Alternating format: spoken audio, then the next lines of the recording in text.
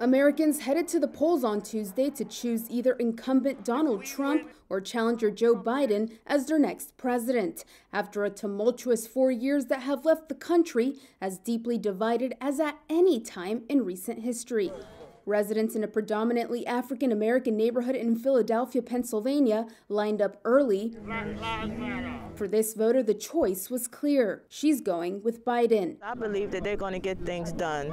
I believe they're going to spend the money to upgrade my neighborhood, to make my life, my kids' life, their kids' life better than it was. In Miami, Floridians in a largely Latino suburb turned out to vote before dawn. I voted for the greatest president in history, Donald J. Trump. It's incredible what this man has done in 4 years. Tuesday capped weeks of historic early voting that saw nearly 100 million people cast ballots by mail and in person amid a deadly pandemic. Experts predict the vote could reach 160 million, far exceeding the 138 million ballots cast 4 years ago. Democratic challenger Joe Biden began Election Day by making a brief stop at St. Joseph's Church in Wilmington, Delaware, with his family.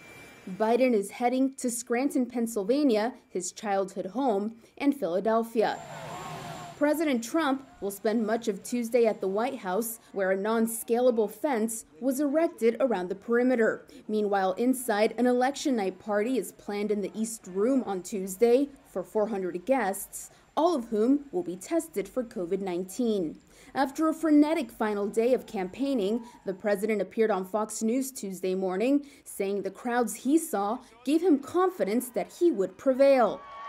Biden has been leading consistently in national polls. Let's get this vote out. Despite that, the race in swing states is seen as close enough that Trump could still piece together the 270 electoral college votes needed to win a second term. Control of the House and Senate are also hanging in the balance, with Democrats favored to take both. However, it may be days or weeks before results are known, as some states do not start counting mail-in ballots until polls are closed.